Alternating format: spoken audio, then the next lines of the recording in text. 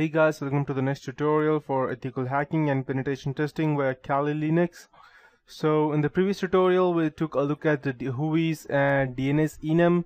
In this tutorial I'll be teaching you, let's say if you are a system administrator and you may get, your employees may get different types of, if you have passed all your security system, then there is only one thing that you need to worry about would be that someone else to go and social engineer their way into your company. So you need to keep your company secure.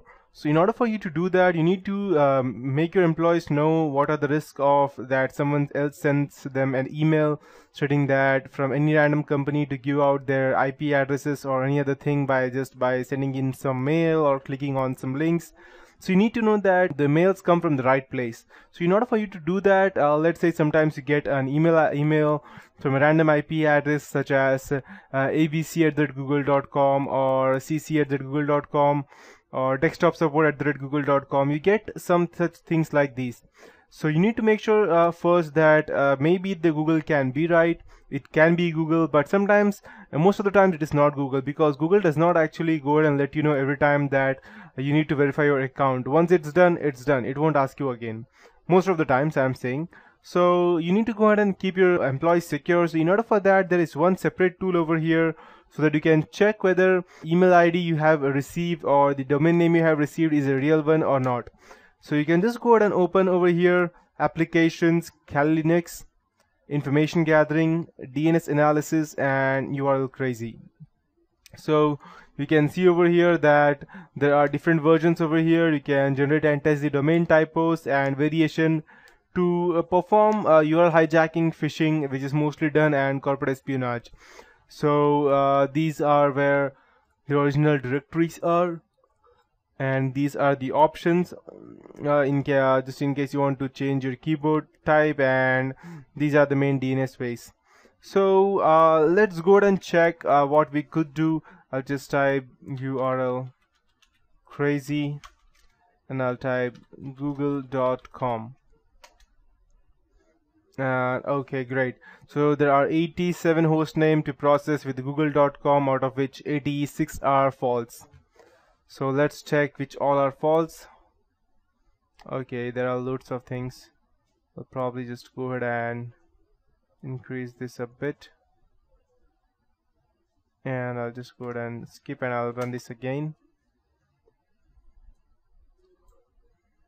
Okay, make sure that you look at websites at a proper way, because sometimes it will seem similar, but you won't even have an idea that this is a fake one. I'll just go ahead and run it from the start. Okay, as you can see, okay, this is quite easy to understand that this is a fake one. Even this one, even Google, but this one sometimes you just miss out the OM and you won't even recognize that. So these are the fake ones. I'll show you something which is quite different, and which is also a bit hard to find.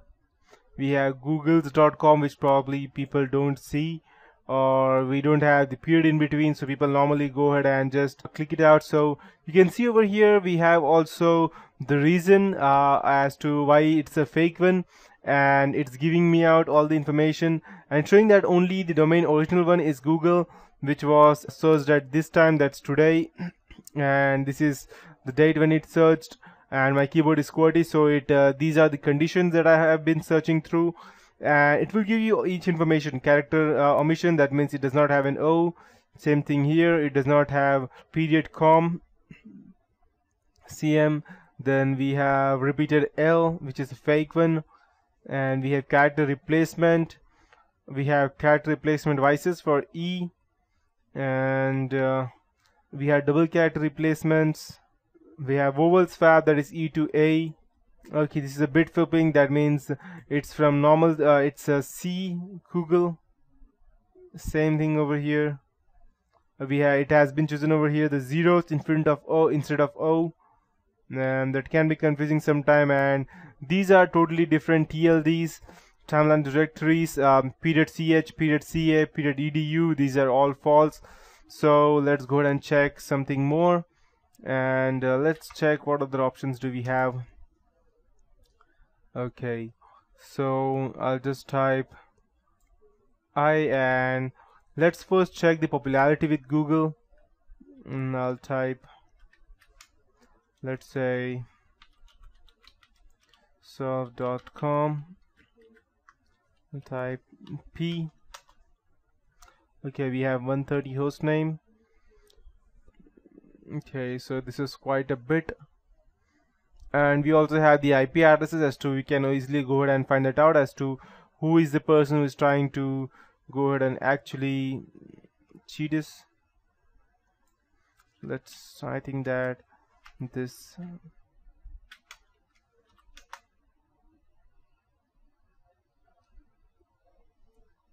check. Okay, perfect.